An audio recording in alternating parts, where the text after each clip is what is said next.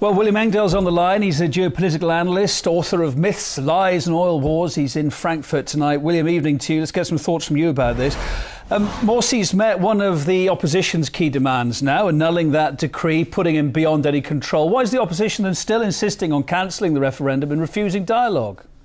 Well, I think the whole decree was a feint to begin with to allow the pressing through of the proposed new constitution, and then the referendum for the 15th of December, not giving the opposition and the liberal groups and the secularists and so forth time to really debate it openly in the country so that voters have an informed choice.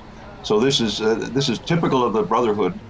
It rather reminds of the bringing to power of Khomeini by Richard Cottam and other people in the CIA back in the late 70s to control what was a genuine democratic movement in Iran at the time against the Shah.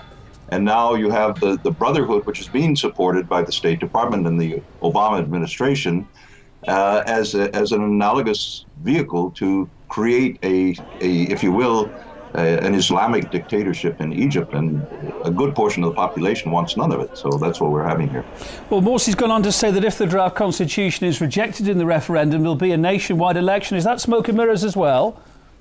You can't really tell, because the man is not, he's a master Jesuit, if you want to call it that, in terms of word formulations that end up meaning nothing except the Muslim Brotherhood agenda pressing forward.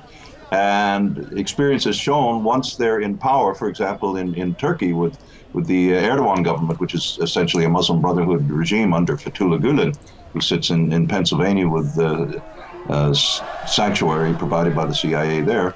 The Turkish government is pressing to remove all the Kemalist features of the secular state that was put into place by Kemal Ataturk in the 1920s, and replace it with a theocracy, much like the mullahs did or Khomeini did in Iran.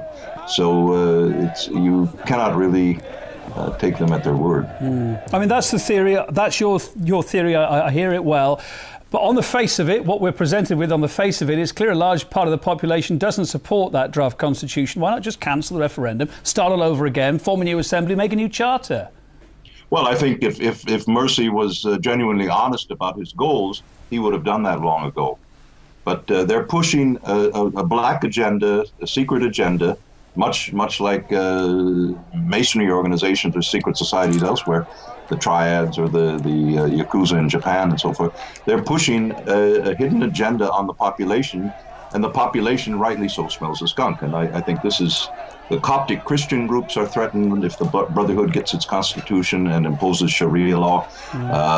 Other groups of Muslims, for example, Sufi places of worship are under attack in Egypt, and likely will be increasingly so.